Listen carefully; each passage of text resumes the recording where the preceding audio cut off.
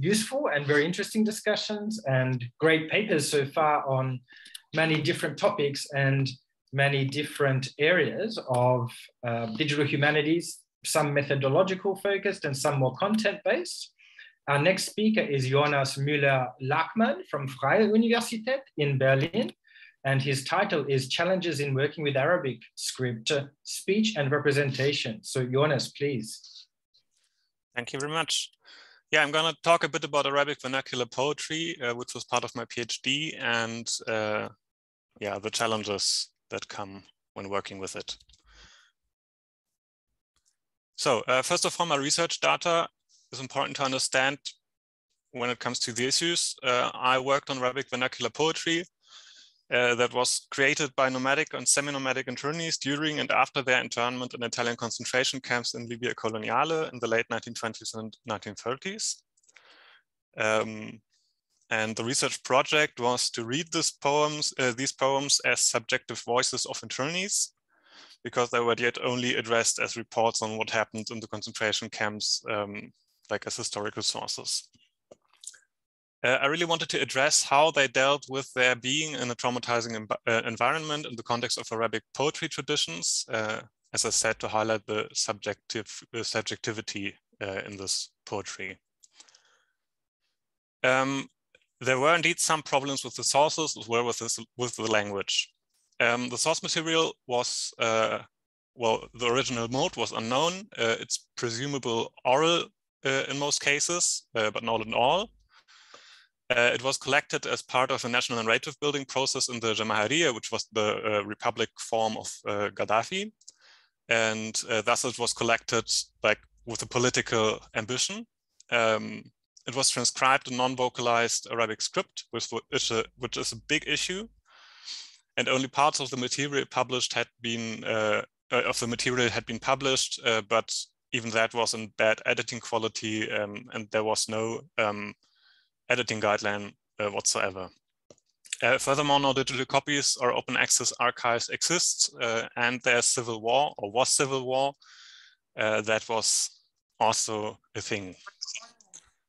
And when it gets to the language, there's the ever-existing problem with Arabic script. It's an impure abjad, so a consonant alphabet, which has some long vowel signs, but only optional vowel diacritics.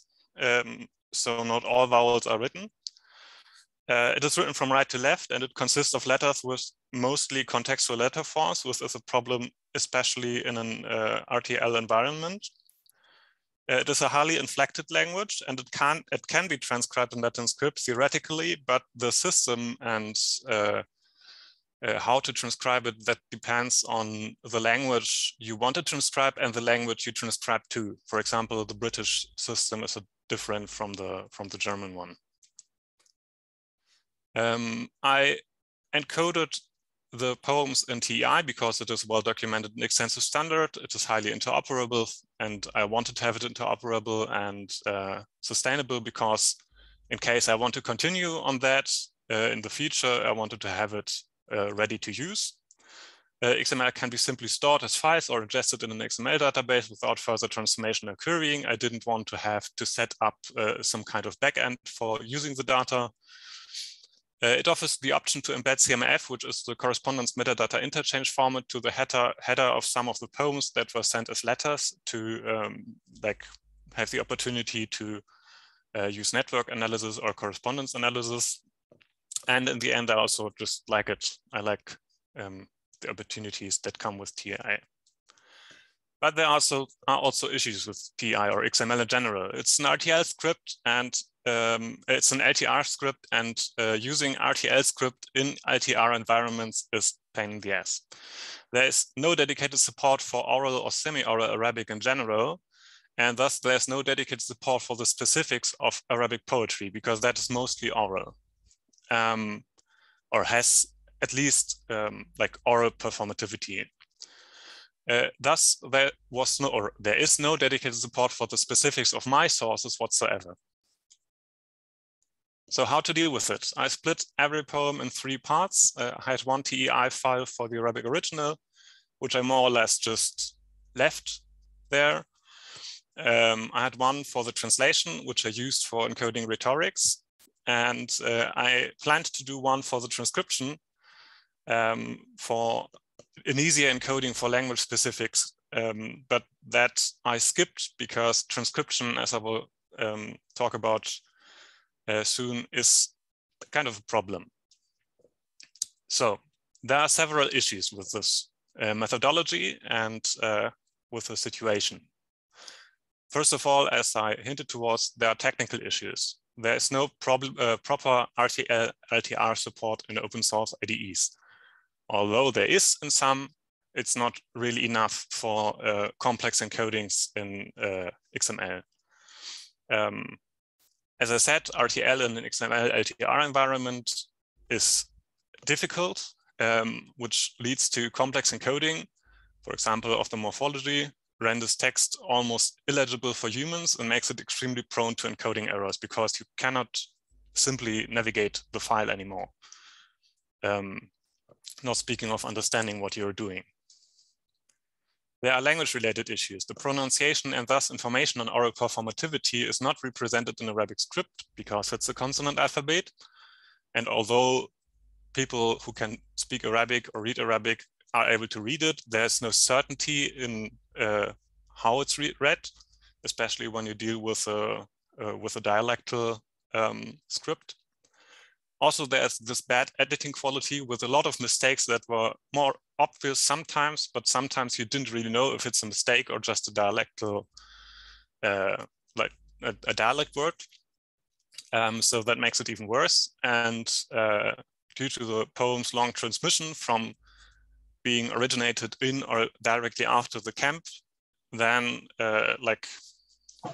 was told between the people, then collected by this archive, recorded. From the recording, it was transcribed in Arabic script, then it was published, and then I took the published material and worked on that. So that's quite a way.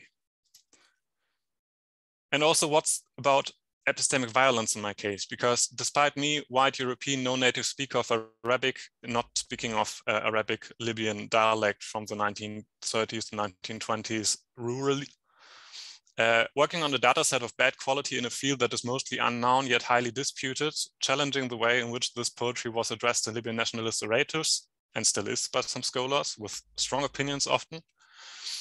Using Latin script-based IDEs and markup languages in general, and in general, Latin script-based infrastructure that fails to address the specifics of Arabic. So there's already a lot there. The transcription and the translation is of course a problem because my analysis is mainly based on that, because it's a workaround and has some kind of scriptural coloniality in it. And the ambiguity of the Arabic text itself being a transcript of the oral sources makes it worse. Also, the loss of information, as I said, the availability of the sources, the transmission, that it's written in an abjad, transcription, translation, limited language skills may lead to false presumptions, interpretations, and thus also misconceptions of representability. Also on the side of technical issues, some more or less, there is no proper support in IDEs require, and so it is required to develop Latin script-based workarounds or a strong will to suffer. And in the end, Arabic script remains marginalized in digital humanities or computational studies, even more so dialectal representations. As we saw with the Syriac presentation earlier, there is something happening in the field, but it's mostly focused on manuscript studies and not so much on modern material. Some people told me some things to improve my situations. For example, why not use solutions like OpenRTI Markdown? Well, first of all, it's again not meant to provide script for encoding modern sources. Also, I find it less intuitive and readable than XML. There is not really a stack-related community because there are only some people developing this, mainly one. It is not meant to be a comprehensive standard, but that was something I wanted to have. And it is yet another Latin script-based workaround solution. So not really a solution to the problem that I want to find alternatives for Latin script-based workaround. And in terms of IDE support, I got the suggestion to just use gedit because it has such a nice RTL support. Gedit is an operating system and window manager specific text editor with a good coding support, but it's not a full stack IDE, which is what I wanted to have. It doesn't really work on Mac OS, at least not reliably. And I think if we talk about FAIR principles, interoperability and sustainability and that things, I think if we want the data to be interoperable, so should be the IDE and the software that we use. And you shouldn't have to struggle with using different OS. So where to go from here? Yeah, in general, are there better pragmatic approaches for a case like mine? Do you have any ideas you want to present or you want to talk about, you want to discuss? How to improve, and the next is more like political one, how to improve NLS support in XML. Maybe there would be an idea to provide a special interest group at the TEI for Swana NLS. Maybe that would help. But even if that would be an opportunity to improve the situation, how to deal with the stack and infrastructure related issues of epistemic violence, that is, I think, much more difficult to improve, at least as the situation is like it is. And like also primarily how to deal with the IDE situation. Are there any IDEs, or I mean, is there any opportunity to improve IDEs? Like besides in these small step plugin levels. So that's from me. Thank you very much for having me. And yeah, I just wrote 3 projects here that are recently that were recently founded in Berlin. So there's something going on here to try to address these issues, but it's more like on a German level. So maybe not that much of an interest for you, just to show we're trying to get hold of the issues. Thank you. Thanks, Jonas, and excellent timing as well. So thank you for that. Yeah, it's very interesting what you say and the way that you framed the methodological issues that have arisen during your research, but also the way that you decided to solve them based on this criteria of operability of the software. It's not easy, and a lot of times we have to make decisions based on the software available, right? So this was very interesting, especially when it comes to the systems talking to each other, and you raised the possibility also of a special interest group, perhaps. I don't know what kind of interest you've been able to gauge, not just up until now, or from other people also working on Arabic related scripts and things. So this is also worth discussing and exploring. So if people have questions, then please raise your hand, or you can type them in the chat. You also mentioned somebody, yeah, Simon, please.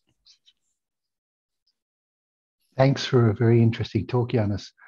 I wanted to ask how deep you want to go in your questioning about epistemic violence. Is even an operating system an instance of epistemic violence when you're dealing with data of this kind?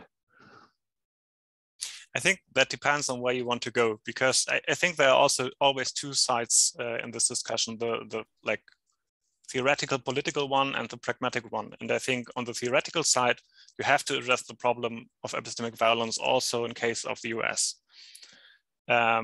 However, on a pragmatic approach, I think that's far too deep, because in the end, you want to go on working. And I think if you begin to discuss operating systems, maybe you will not have enough time for that.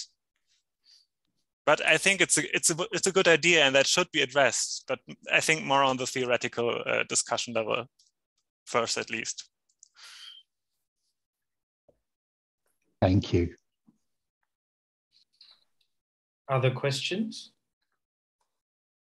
Yeah, I've got, or it's sort of an observation, I guess, a bit more than a direct question, but I think you really highlighted well the challenges of doing digital humanities when no one else has much worked on something. And I know when I was sort of, like so many people, I learned a lot of the methodologies myself. I sort of upskilled. It wasn't something I was taught formally, and that I would follow tutorials that would explain, TEI or GIS, which I used as well, and they would work perfectly on that really nice, curated, well-formed data set. And then when I moved it back to the stuff I was working on, which no one else was working on, it would be a real struggle. And I think doing all that groundwork is really valuable, but can be, perhaps a struggle in digital humanities that's not always addressed, maybe as much as we need to. I think it's a struggle both in digital humanities as well as in Arabic studies, because in Arabic studies, like especially in that area of Arabic studies, digital humanities is not that much of a thing, and people are very envious when it comes to publishing their data. And in digital humanities, as I said, the Arabic studies part of digital humanities is mainly manuscript studies, and there's not yet so much going on in terms of modern topics, especially not with orality as an issue. I think you're really, things that struck me about it, it's such a big, over here we've got epistemic violence, and then over here there's the TI issues, and it's such a big kind of world that you're trying to do battle with here, Jonas, and it's really fascinating. I mean, for me, I think one of the main things that you, like on one hand, it seems very simple because you're kind of taking a corpus of manuscripts that are, oral in nature and trying to apply a digital, methodology to them, trying to transform them into digital content. On the other hand, you've been able to show very successfully and very efficiently, I think, in the presentation, how you quickly run into these kind of issues, methodological issues. And I'm finding the same thing with my work as well, that looks at kind of Renaissance texts, that if you have, it's kind of going back to what Quinn was saying before, as you mentioned, if you don't work on a language like English or that's well resourced, then it's just increasingly difficult to come to these decisions yourself in a way, especially if they're not, strict Arabic or strict Italian or strict whatever strict means. And then you have to try to figure out how best to represent this language in a digital context. I mean, they're poems, they're oral in it, it's somebody's language, right, who they've written down. So you kind of think, unless you do have a special interest group and you get help from multiple people, it's basically impossible to kind of do it by yourself because it just becomes too overwhelming. So I don't know if you mentioned how Arabic, I don't know anything about it, I'm afraid, but I wonder if there are, not even just Arabic, other centers out there who are working on Semitic linguistics or similar, like maybe the chronological period is similar or something, who have been able to be helpful for you, or have you kind of investigated and they're not helpful at all? Well, the thing is, this whole project, like in the end, is a trade-off. I really had to, at a certain point, say, okay, I don't go further this road. So in the end, the PhD project remained to be a rather conservative research project instead of being a digitally supported project. I just encoded the data for possible future research. So I mainly remained on like conservative research method and the contact to Libyan native speakers, although them had issues with the language. Because this is such an obscure dialect that was spoken in that time, in that area. And yeah, I think there are many people trying to get hold on this problem. There are initiatives, like for example, the Islamic Digital Humanities Network. They try to bring together like scholars not only from like Europe and the US, but also like scholars from the Swana countries, or from South America, or from countries where you wouldn't typically look for Arabic studies scholars, which is itself like a thing with like where you had to thought about epistemic violence. So there are projects that try to deal with with these issues, but I think they are very fragmented. That's the problem. Many scholars, I think, don't know of others who deal with this. Many projects, many initiatives don't know of each other, or maybe they met once, or they had a meeting or a conference, but then again, they go their way. And so there's not that much unity or common ground, which is, I think, a problem in dealing with this. But yeah, I mean, there are people trying to address these issues. Yeah, no, I guess these are the kind of fora where you want to be able to meet and connect with other scholars. So no, it was very interesting. So thank you, Jonas, very much. This was a great presentation. I think we should move on to Daniele now. Thank you. This is a paper presented by Diana Fabiola, Zavala, Rojas, and Daniele Sorato, with Lidun, Hareide, and Knut, Hofland as well. So Daniele, over to you. I can see your slides perfectly. Okay, good. Hello, everyone. Today I'll present to you the multilingual corpus of survey questionnaires, or MCSQ for short. And the MCSQ is the first publicly available corpus of survey questionnaires. It's currently in its third version, named Rosalind Franklin, and it encompasses 306 distinct questionnaires, from the European Social Survey, the European Value Study, the Survey of Health, Aging, and Retirement in Europe, and the Wage Indicator Survey.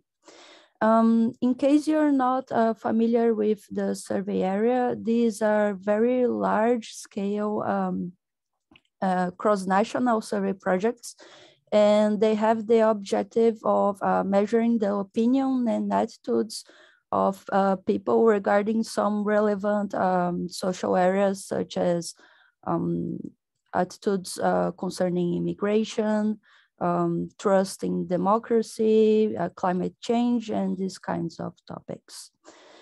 So the third version, as I said, it encompasses these 306 questionnaires, and that comprises more than 4 million words and approximately 766,000 sentences. This corpus is open access. All the data and the code that I did to compile it is available. It is searchable, it's sentence aligned and with respect to the source, which is English. And it's also automatically annotated with post tagging and name identity recognition annotations.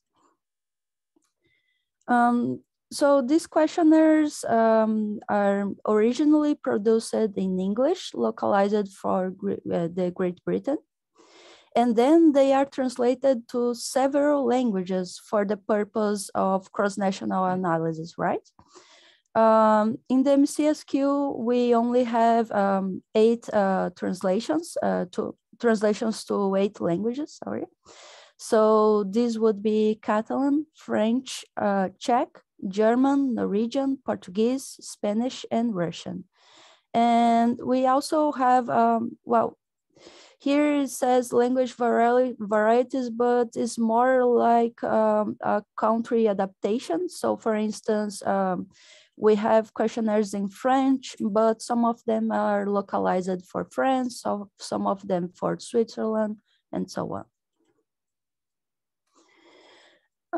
The questionnaires and the translations in the MCSQ follow the ask the same question method. And this is a method where any translation is expected to produce texts that are functionally equivalent for the purpose of statistic analysis, right? So the questions that are contained in the questionnaires and their translations, they are not just translations, they are statistical instruments. So in order to reduce the measurement errors and allow for good quality cross-national statistical analysis, it's necessary to ensure that the questions are really measuring the same psychological variables. That is, that they really measure the same opinions and attitudes across languages. And that is really important because low quality translations, they really hamper the data the comparability and decrease the measurement errors. So other than the texts of the questionnaires themselves, we have a lot of metadata. Some of the metadata is very interesting. For instance, we have a type of metadata that's called item type, which represents the role that a sentence has in the question. So for instance, in green, you can see an introduction to a question, and which says, and now a few questions about your life. Then you can see some instructions in pink. There are instructions to the interviewer and also to the person being interviewed. So for instance, show card 18, which is the first instruction, should be an instruction for the interviewer, and the other one for the people that's being interviewed. But we make no distinction between these types of instructions in the corpus. They are just instructions. In blue, you can see the question itself, taking all things together, how happy would say you are. And then you have the responses in purple. In this case, the response is a scale that goes from 0 to 10, and the person being interviewed should answer this question using this scale. As I commented in the beginning, the corpus is also sentence aligned in respect to the source, that is the English text. And I did a special sentence alignment algorithm for this project. I tried to use common off-the-shelf sentence alignment algorithms, but they didn't work so well in this type of data that we have. And then I developed a metadata-aware sentence alignment algorithm. And the way it works is that firstly, the algorithm filters the questions by their the names of the questions. So for instance, this question name is C1. And so we ensure that only really the same questions are aligned together. Then we filter the questions by the item type. So only the same sentences with the same item type should be aligned together. So here in this image, you can see, for instance, the introduction of the English source questionnaire is aligned with the introduction of a Catalan questionnaire. And you can see that, yeah, only sentences with the same type go together. So instructions go with instructions, questions with questions, and so on. And having this sentence alignment information is quite good, because that also allows for the creation of translation memories, which is something we actually have support for building translation memories in an interface that is also specialized for this corpus. So yeah, having the sentence alignment information allows us to do this. So to sum up, the MCSQ is an open source, and sorry, just a second. I'm really sorry about that. So the MCSQ is an open source and open access corpus that follows the FAIR principles, that is findable, accessible, interoperable, and reproducible. The data is freely available in the Clarino repository. You can download the data in this link that is right here. And also, the corpus and all its metadata are available for both visualization and downloading through the MCSQ interface. So that is the specialized interface that I was telling you about. It is accessible through this link. The registration is free of charge. And it has, it's quite simple. It's not pretty because I did it myself and I have no experience whatsoever in designing interfaces. But it has some interesting functionalities, such as this one of customizing and creating your own translation memories. You can do word searches, compute frequencies, collocations, etc. And also all the code is available, as I said, in my GitHub.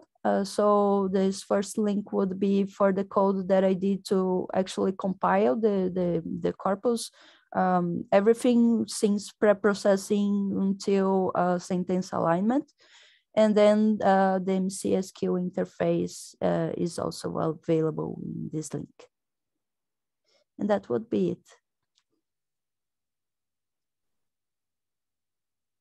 Thank you so much, Daniele. This is a very interesting corpus and very clear as well, the way you have presented a big piece of infrastructure to see how people might use it, what kind of questions you've asked, where you went about assessing your data as well. So I wasn't aware of this project or aware of these surveys and your database. So this is very interesting to me. So thank you. Thank you.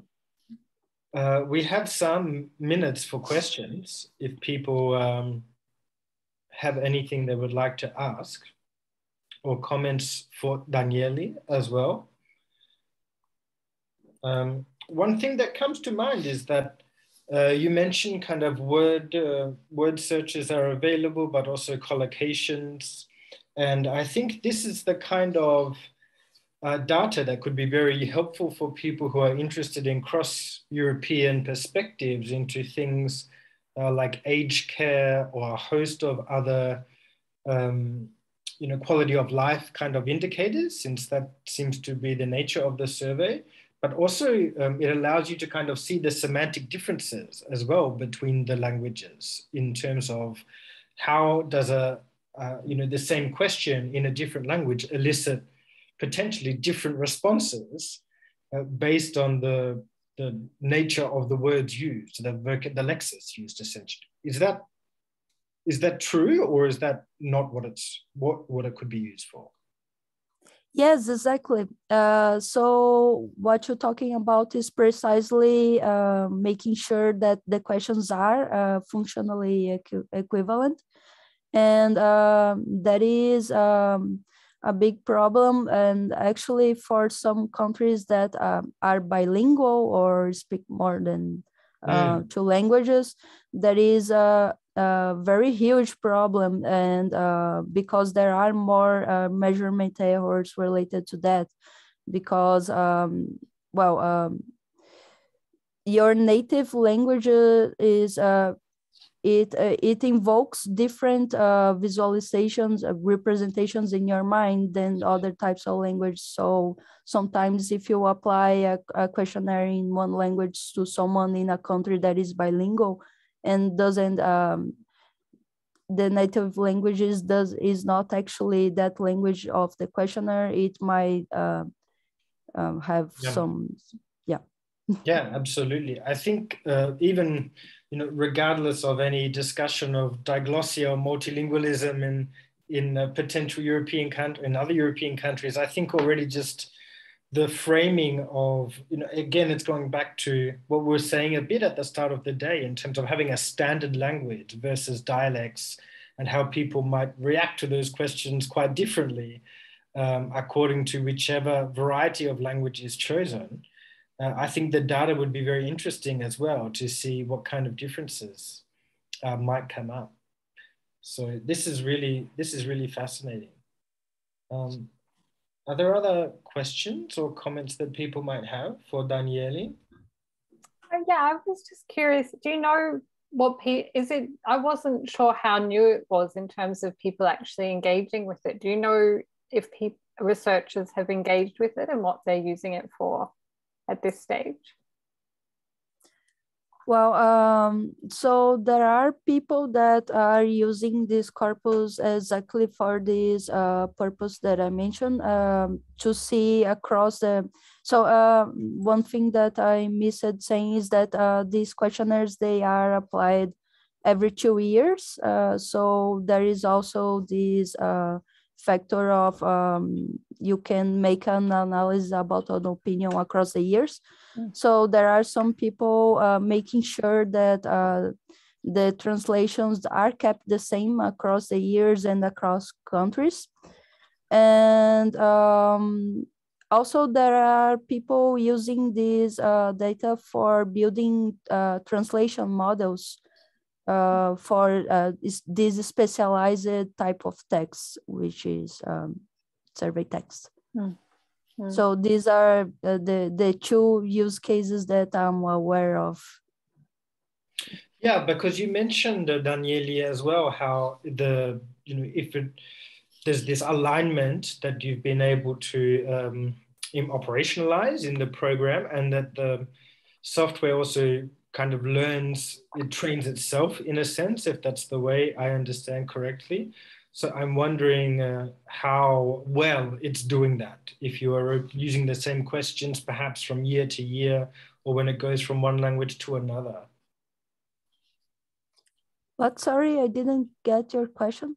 I think you mentioned at one point in your presentation how the software is also training itself, mainly for the alignment, if that's right, so that it can automatically find the corresponding questions, I think, in different languages. So I was wondering if there's a way to measure the success, or how well it's doing that, or how well it's working in that way. Well, so this sentence alignment strategy, it doesn't require training. It's basic on a simple heuristic. I use only the ratio between the source and the target sentences, as well as some automatically built bilingual dictionaries, to make sure that I can find the best candidate for a given sentence. So what I do is to use a lot of the metadata, because we do have a lot of metadata regarding these questionnaires. And yeah, so that's how the algorithm works. And in order to see how well it's doing, you have to have a gold standard to compare someone that manually did the alignment and then compare it. And we did some golden standards for 3 languages, which are French, Catalan, Spanish, and Portuguese. Yeah. So it's about the accuracy. It's about 92% or something like that. So it's not perfect, but it's quite good yet. Yeah, absolutely. Wow, that's really fascinating. Thank you again, Daniele, for this presentation and for introducing us to this research. It's really great to hear about this.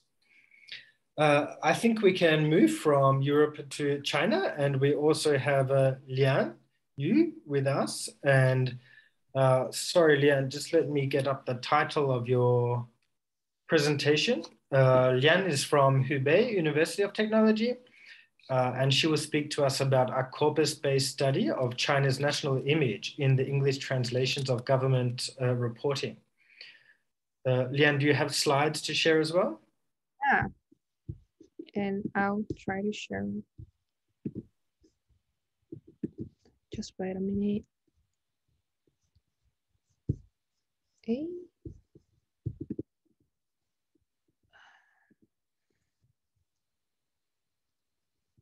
Sorry.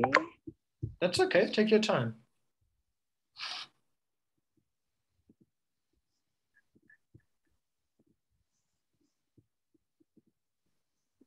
Can you see my screen? Yes, now we can. That looks good. I can see the first slide. Yeah, perfect. Thanks for your introduction. And finally, it's me. I've waited so long and nervous. And the topic of my research today is a corpus-based study of China's national image in the English versions of government reports. And my talk will be divided into 4 parts. In the first part, I will introduce the background and purpose of my research. And the motivation of this study is that the government report is one of the most authoritative documents of China, and it represents, expresses the wishes of the country and people. It also makes contribution to the construction of the national image and makes it possible for the international community to fully and objectively understand China and the Chinese government. Besides, the previous research was mostly focused on the characteristics or changes of the government functions. However, in general, there is a lack of research conducted on the national image presented in the English versions of the government report, especially from the perspective of discourse analysis. So this research aims to describe the linguistic features of the English versions of the government reports from 2016 to 2021, and to analyze the national image presented in this official document. And now let's move to the second section. The theoretical framework of this research is critical discourse analysis. And it brings the critical tradition in social analysis into language studies, and it contributes to critical social analysis, a particular focus on discourse and relations between discourse and other social elements. Like powers, ideologies, institutions, and social identities, etc. And under this framework, we try to explore the self-shaping image of the Chinese government and of course, the national image as well, presented by the English versions of the government report.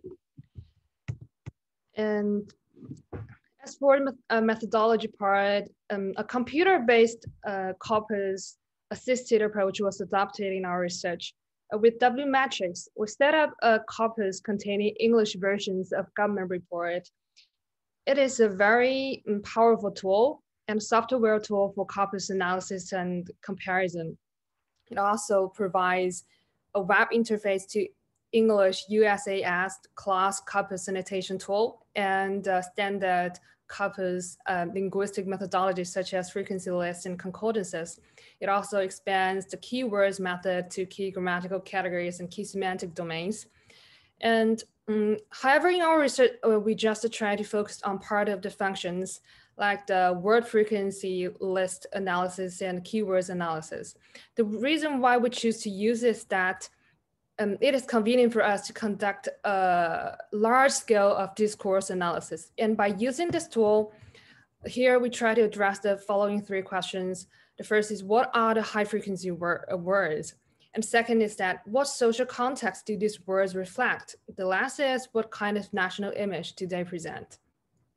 So now let's come to the research findings. In this part, we just try to focus on the high frequency verbs, nouns, and keywords. And in general, the high frequency verbs can reflect the actions performed frequently by the speaker. And the high frequency nouns and keywords can sometimes show the focus or topics of interest of the speaker.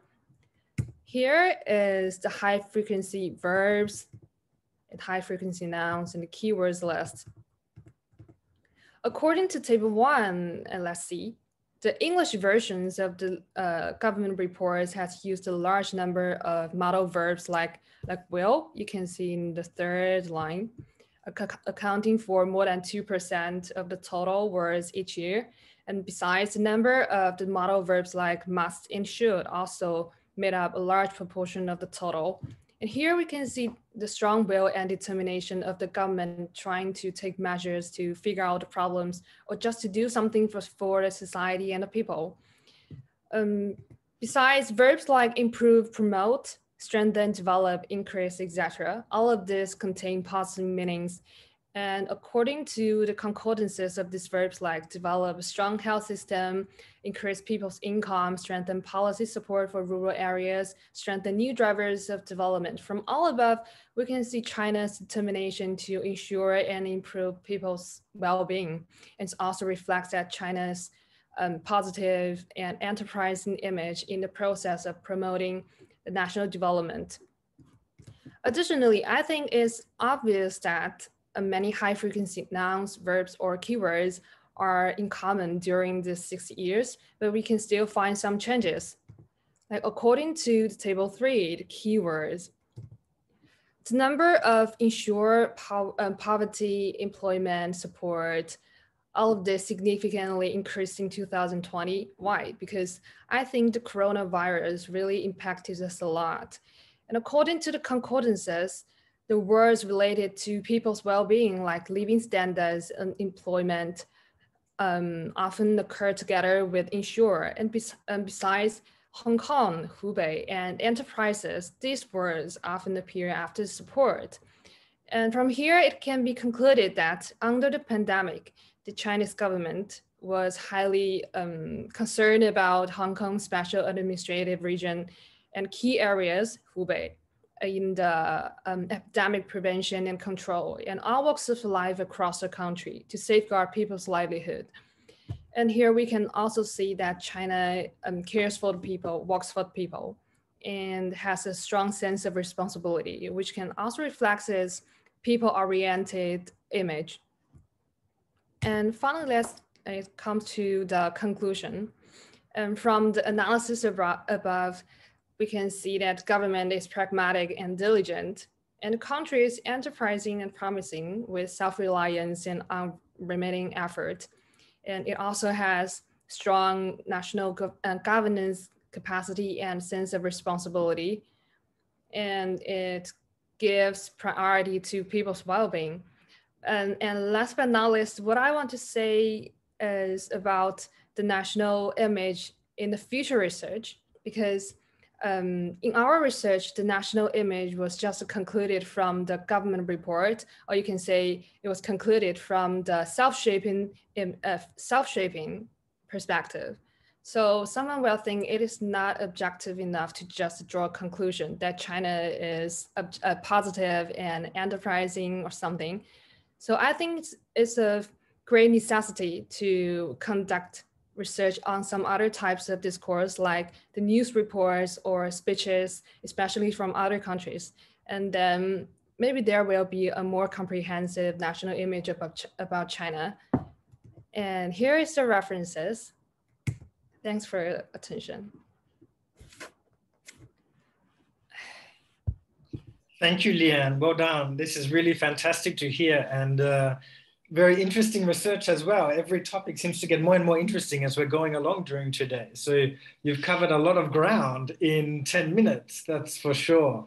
It's great to hear about the software that you've used, but also the way that you constructed the study and the kind of results that you've been able to extract from the data as well. So that's really great.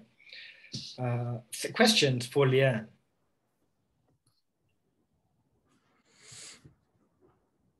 I wonder about your corpus. I'm going to ask one if nobody else is going to ask one, because I wonder about the corpus, Leanne, because in the second table of word frequencies, you had reform, which could be a noun or a verb, right? And so how was the computer able to parse the corpus in that way? I beg your pardon, I didn't hear your question. Yeah, it's in the second table of word frequencies. So in the table with the noun frequencies, and then one of them, it's reform, I think. Yeah, reform. About halfway down. 2020. 1, 2, 3, 4, 5, 6. The sixth word, I think it is. It's a bit small on my screen to kind of see. Yeah. In 2020. Well, they're the same across every row, right? Oh, right. Is that right? Yeah. Or No, rows, oh no, they change. Yeah. In any case, one of the words there is reform. So yeah. it's really just a question about how the computer is able to distinguish in such a large corpus between whether the word is a noun or a verb. Because it has a function like a part of speech, and once you load the text into the software, and it will just, I think maybe it is artificially. Okay, so the computer does that. You didn't make any decision, or you didn't have to adjust. Load it up. Okay, interesting. Thank you. Chak Ming Lao, you have a question as well? Hi. Just checking, like, what software did you use for the word segmentation and part of speech tagging? Did you use Java or something like that? Well, I used W matrix. It was put forward by Grayson, a professor in Lancaster University. Oh, I see. It's a software tool online, and very powerful, I think. I just use part of the functions. Oh, I see. Thanks. I'll check this out. Yeah, I think it's very popular, these kind of software now, especially for different types of part of speech tagging, but also Langsbox and W matrix seems to be very popular as well, especially for corpus planning research. Maybe other people on this call have more experience with that, but yeah, I think it's a good one to use. Chuck, did you have another question that you wanted to ask? Yeah. Thanks for the clarification. Thank you. Okay, no further question. Yeah, I was curious. You mentioned it's sort of, I'm not quite sure how to phrase this, that you know, there was terms like in 2020 about things like poverty and concerns that were probably kind of from COVID, you know, because of the outbreak of COVID. 19, and then you know, there's also positive, you know, kind of a lot of positive terms, which I guess is never surprising in government documents that they would have you done any or looked into doing any kind of sentiment analysis on this? I don't even know if that would be an appropriate approach to government reports, but yeah, I was just curious because there do seem to be these obvious positive, negative terms in some of it. I can. Yeah, so I'm not sure if you've looked at this, but sentiment analysis, where you look at the you know, sort of look at whether the texts are sort of positive, you know, showing something positively or showing something negatively. I was partly interested. One of our students at the ANU, who was based in China because of COVID during her degree, was looking at this on Weibo to see how people responded to government tweets about COVID, whether they responded positively or negatively to tweets, posts on Weibo about COVID. So I was wondering, yeah, if you'd looked at analysing the government reports in terms of positivity, negativity, and whether it would be even a useful thing to do. Well, I just downloaded the government reports from the official website, and I was wondering whether you just act if I will just post something positive or negative on Weibo or some social. Oh no, I had a student who looked at that on Weibo, but yeah, I was wondering with these reports, sort of what other types of analysis you might do on them. Analysis, other types of analysis on them. Yeah.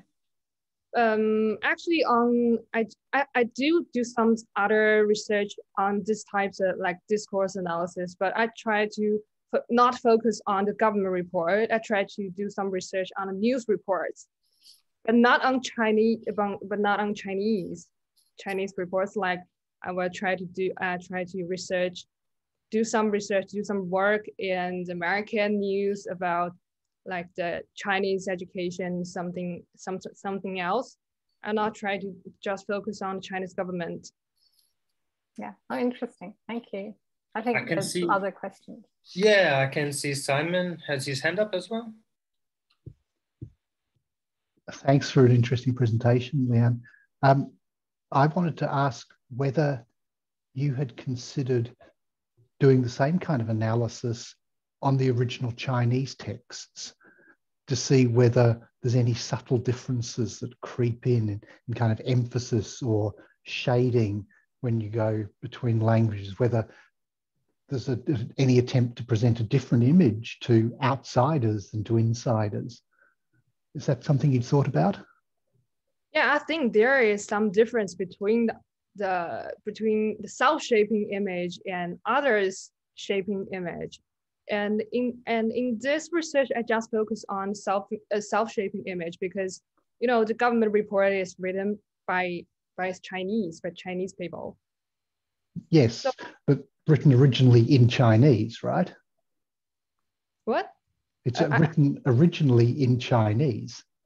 Originally in China. So you asked why I don't conduct research on Chinese report, the government report, right? I'm asking whether you thought about doing the same kind of analysis on the Chinese report as you've done on the English version to see whether there are any differences. Well, actually, I have seen some similar research that they conduct research on the Chinese version of the government report. And I think this is a kind of research gap, and no one, or I can't say no one, there is a lack of research that conducted on English versions of the government report. And you know, there's differences between the two languages. English and Chinese have difference. So like, so I think the usage of words may be different in the two versions of government reports. And actually, I'm a major of foreign language student. So in my research, I just try to focus on English versions of the government reports. Okay, thank you. I was wondering the same thing. Yeah, these comparisons would be very interesting. So thank you for that question. And Leanne, Daniele, you have a question as well for Leanne? I do. Thanks for the presentation, Leanne. That's very interesting. So I was wondering, well, I don't know how much data you have for that, but did you consider training a word embedding model to better visualize which words are really grouped together? I beg your pardon? I was asking if you considered training a word embedding model with your data, because through these models, you could better visualize which words are in clusters of semantic domains, you know? Yeah, you know, you mean I can just try to use some other types of model to visualize my analysis, right? Yeah, I'm sorry. It is nice in terms of visualization because it would also give you this information about the frequencies, but also which in a sense which words are considered similar for the model, that is that are usually together in context a lot. So I think it's very good to just correct or make my research better, to have a chance to use some other tools like visualize the words frequency list. Maybe will be more clear, right? Yeah, I think it would be interesting, like Daniele is suggesting, to group as well. I mean, it's such a big corpus, and then if you were to group terms together, there might be clearer trends emerging in the data, or you might be able to see if there's particular themes that emerge, you know, not just words in the frequencies, but also themes that emerge more broadly in your data as well. So there's lots to be said about that. But Look, it's almost time has run out for questions, unless people have something else that they're dying to ask of Leanne. Otherwise, we say thank you to you, Leanne, for this presentation, and it's very interesting. And to all of our speakers as well, to Danieli and also to Jonas for this third session for us today. I think we're taking a 15-minute break now, and then we'll come back in a little while for a final paper from me, and then Katrina will wrap up with some final comments as well. So we'll see you in 15 minutes. Thank you. All right, thank you.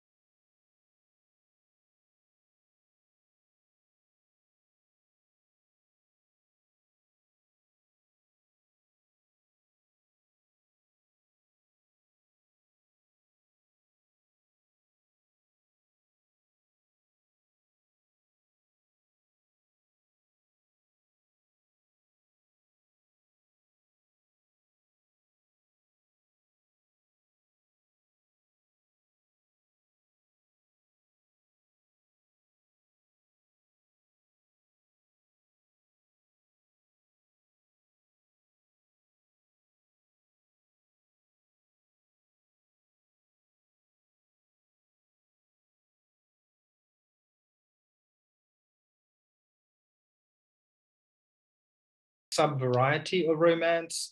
Some people have called this kind of variety a Sorate's paradox. In other words, if you just keep putting grains of sand onto a heap, obviously if you put 2 or 3, you would not consider it a heap, but at some point it does go to a kind of a heap of sand, so it's difficult to know when that happens. We can think of the same thing with language if we think about how many historical documents do we need to be able to testify to an original language. Some people think it's the same thing as going bald. You never completely use your hair, or some people do, but I've been losing 2 or 3 strands a day, it feels like, but at some point you become bald as well. So it's difficult to know at what point you make these decisions. So this is a language that is not easily tangible, that's been described throughout the history of its study and analysis. It's a kind of myth almost, a language that's constantly constructed and deconstructed. And researchers either create big corpora and highly inflated corpora, like in Rossetti's corpus. Otherwise, they deconstruct the notion of lingua franca and question its very entity. So we can either go looking for evidence of it and recreate it anachronistically, or we can disregard its existence altogether. So I've been trying to build the digital bibliography of documents in which this language purportedly has been written and is attested in. Here's a list that I'm not expecting you to read at all, but it just kind of shows how you can see the first year is in 1204, and the last line in this list shows 1887, a document that was written in 1887.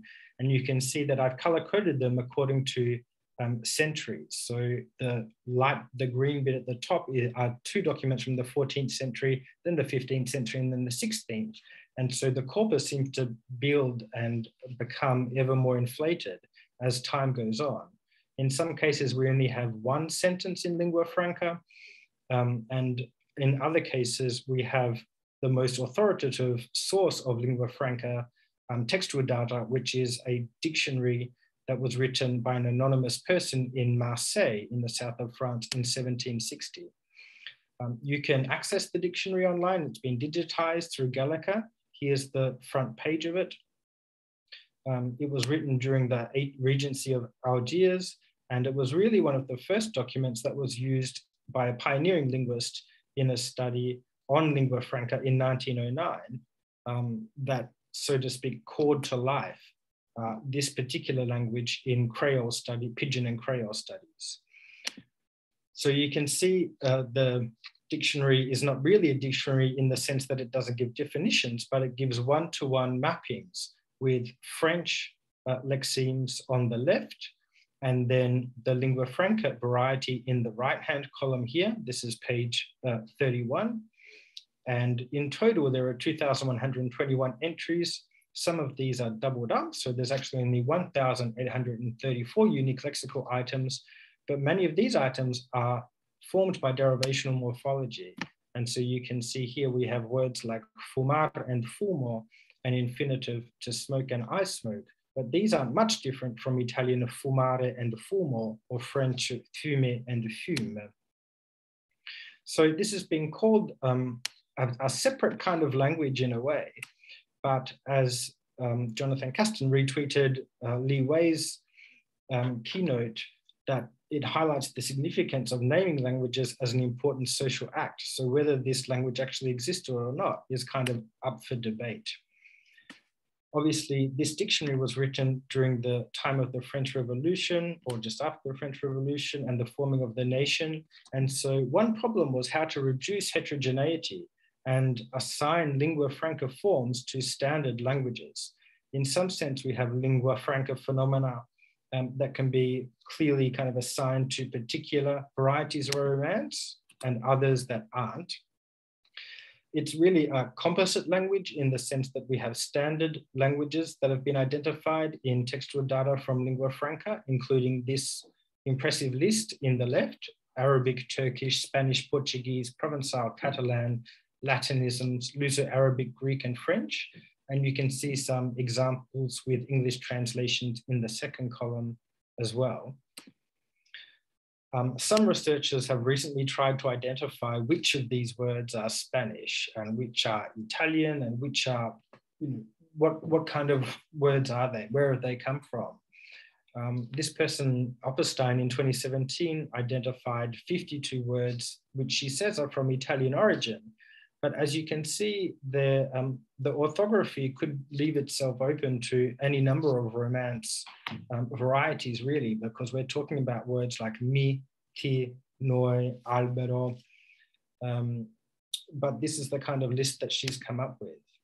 So my task in the past few months has been to try to create a digital database of the lexical entries in the Dictionnaire, and also mapping the places according to previous researchers where lingua franca has been attested.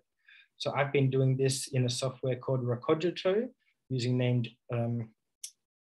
entity recognition, and that's worked quite well. You can see here, if you click on Brussels, for example, we can see that a particular, the title of the document, and we can see the author of the document as well, and when it was written. And in general, we have a kind of a good geographical spread, and it gives a much better visualization of how this particular language traveled around the Mediterranean and around Western Europe. So it's a kind of code intermediate language, but in order to create a digital representation of these forms, I kind of had to separate out the various codes, because it's kind of going back to what Quinn was saying this morning in her keynote, how we don't necessarily have groups of scholars working on multiple problems, but rather smaller groups of languages, and only certain languages that are well resourced. So in this particular example, that has meant identifying not just what this word means, but also dividing the lexical root up into the English word for smoke, defining it as an infinitive, and then tagging the latter part, the morphological ending, as either a verb or a first person singular or whatever. So really the main theoretical question that I have about this research is how best to represent words that don't neatly fit into categories. And the main conclusion from today is that these categories are often standard languages like French, Italian, English, but it's not kind of obvious what we do with data that doesn't fit into any one of these categories quite neatly. So I'll leave it there, and thanks.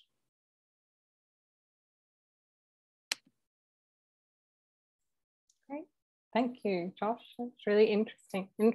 And interesting, you know, I've seen that project develop a bit with, you know, recommending Recogito, and so it's great to see it sort of moving along. Yeah, so yeah, we've certainly got time for some questions, so you can put your hand up or pop it in the chat if you've got questions for Josh. I'm always happy to ask a question. Yeah, I mean, much of the development and the software has been on your good suggestions, Katrina, and your initiatives. So thank you so much for helping in designing it. Yeah, no, Recogito in particular is interesting because it's useful across quite a range of disciplines. So I think one of those interesting tools. But yeah, I can see David's got his hand up, so I'll let him ask a question. Yeah, yeah, thanks, Josh. So would you say that this language was a Creole? And I suppose people who study Creoles, typically their languages that they know from their modern spoken languages. So you're looking at an historical Creole with only attested in written documents of some time ago. And that's the difficulty. Would you put it that way? Yeah, I think that's exactly right, David. I mean, it's an interesting question because other researchers have tried to assess whether the language, you know, ever creolized and arrived at a stable natural state. And the answer has essentially been no, partly because it never belonged to any one particular ethnic group. It wasn't born during colonization, you know, in any particular circumstance, but, you know, it's still a hybrid or a kind of mixed language. It does have a very systematized and simplified grammar and eliminates irregularities, for example, in the conjugation of otherwise irregular verbs.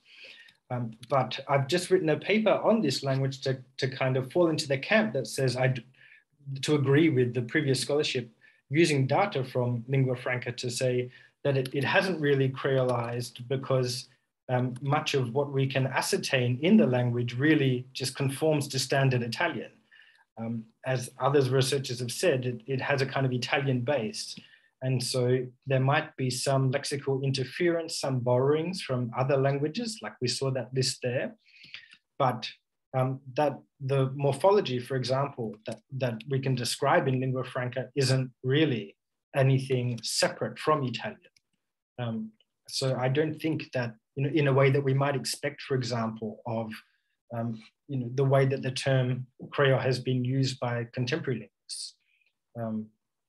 So I don't think really that it's a term that, you know, whether that be kind of Creoles based on Arabic or Chinese or Malay, these are you know, Portuguese and Malay as well are kind of the main Creoles that we think of in contact situations when we think of contact languages. But this to me seems like a simplified orthography for writing standard Italian. So I don't know if that answers. Oh, okay. That's really quite different from what I was suggesting. So I was only doing that, was trying to understand what you were saying. So that, yes, so that is a challenge for you to do as a lexicographer, really, isn't it? Yeah, I think so. An article's just come out trying to identify each term that's listed in this dictionary, and to kind of trace it back etymologically, so to speak, to another standard variety. But again, for me, it's really a, and that's a kind of a useful taxonomy, I think, in terms of being able to explain the spread of lingua franca and the kinds of documents that it was used in. But I think that's kind of a far cry from saying that it's really a separate sub-variety of Romance. And also has other implications as well in terms of how we might then represent the data in a digital context. Do you think there's a kind of risk of, how would you put this, like fixing the language? I mean, this is often a problem with digital projects or digital methods, that we rely so much on categorization and standardization to allow to anthropomorphize the computer, but to allow the computer to do its work, we have to sort of break, categorize and turn things into data sets, which can sometimes make things seem distinct when in fact they're fuzzy. And often writing about fuzziness is very easy in traditional scholarship, which is written, but very difficult in a data set. That's it. Yeah, I think you've hit the nail on the head, Katrina, in a sense, because that's precisely the problem that I'm facing in trying to, the computer has to assign one value to, a particular lexeme or particular part of a lexeme, say. So you can't really tell it that, this is a mixed variety, or this particular part of the lexeme is, could belong to multiple varieties. So in that sense, any model or for me, kind of any digital model that I'm making of this language is a kind of simplification perforce, but it has to be if you want to create a database of, you could say the same thing about any model in social sciences, I guess, in a way, because you have to make some assumptions to move forward and to be able to put things online. But, like you're saying, there's a real risk of kind of oversimplifying it to the point where you fix it and then it doesn't really become realistic or a useful model either, So my hope is that, in creating the database, people will be able to use it to search for terms in lingua franca or in other Romance languages, and then be able to assess whether these documents contain, writing in those languages. But that's the problem, I guess, and the advantage of having a corpus like this, right? Like, you'll be able to do that, but you're always conscious of the limitations of the corpus that you're creating. And it's not necessarily of your own doing, but it's what the computer allows you to do, essentially. Yeah, no, it's a fine line to walk, I think, but interesting, I think. You can sometimes throw up these challenges as the problems with sort of digital methodologies, but I think often they're also the thing that makes it a really interesting area to work in, because you're required to kind of ask those questions and to think kind of critically about how you create data, which I think is the strengths of digital humanities. Okay, Simon. Thanks, Josh. This is really fascinating. What I wanted to comment on is that it's great that you acknowledge that Malay is a relevant case to compare with.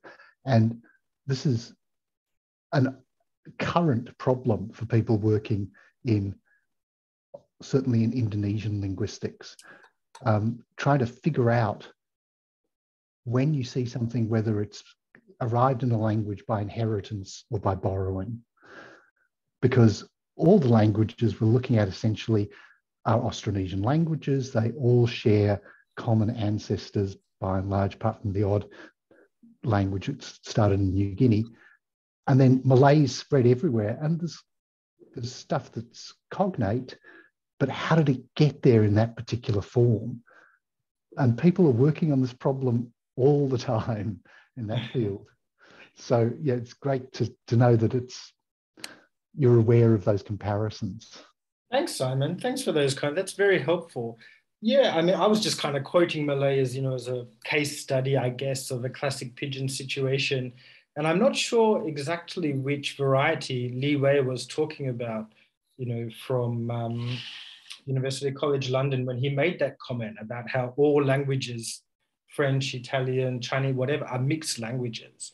But obviously the problem is acute when it comes to a language like Malay that people might describe or think of as being a heterogeneous, even Italian, as a heterogeneous entity. But in actual fact, if we dig a bit, they're not. So how do you, so that's kind of one problem in historical linguistics, say, like is it inherited or is it transferred?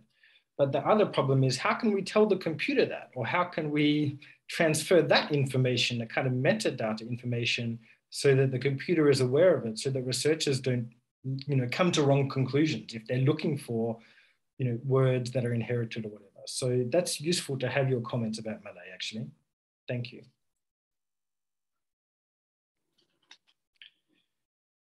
I think it's 5 past, Katrina. Should we? Well, yeah. So yeah, we can wrap up. Yeah, it's a short final session. The way these things can turn out with planning. So yeah, I think all that remains at this point was just to sort of wrap up from the day. So yeah, as I've already said, thank you to everyone for their papers, people present and who've had to go off to bed. So thank you very much. It's been a really fascinating discussion, and I think, like so many topics within talking about digital methodologies and digital humanities, there's such a range.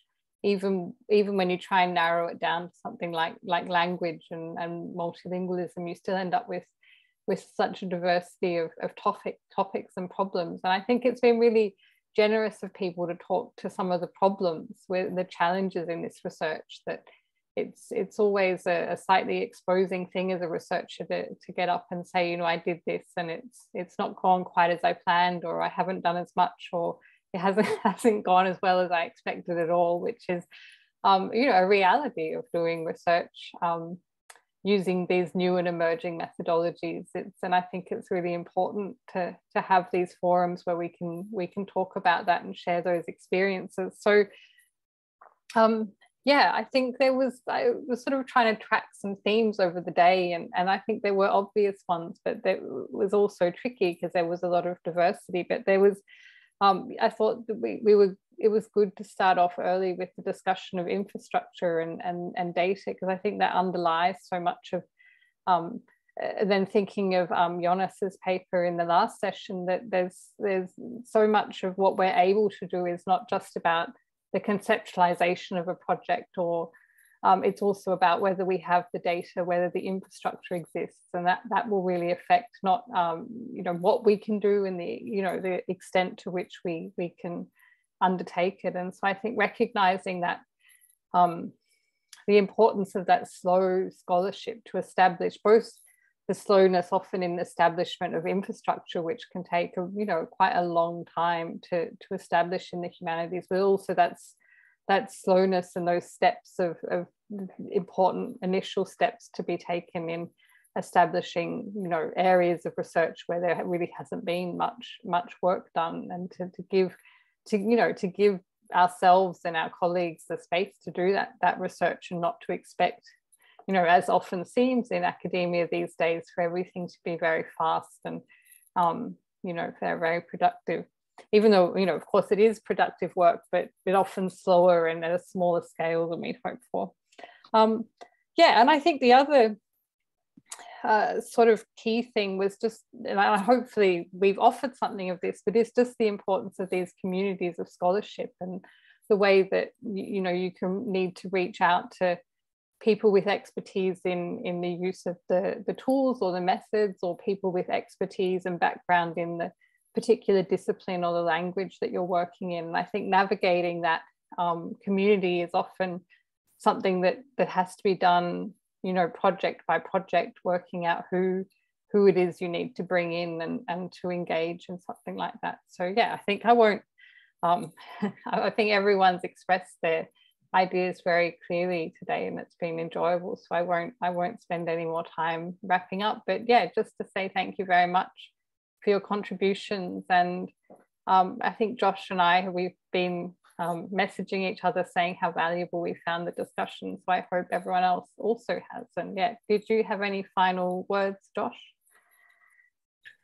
I don't think so. Just to say thank you to everybody for their participation and for their sharing their research as well. And like you say, it's not easy to talk about problems and give some context in a 10-minute talk and then have 10 minutes for questions either. But I've found the whole day very useful, and particularly good to see kind of the diversity, I think, in multilingual digital humanities. Like we really threw the wide net, I think, in terms of thinking about different tools and methodologies that people are using in contexts outside of English. And so, you know, I think this will spur people on to think more about what are the shared issues that we have and what are the problems that we can deal with together to help pushing the research forward. So thanks to everybody for sticking around for the whole day, and we'll be in touch as well. Okay. And a huge thank you to Katrina and Josh for organising the event.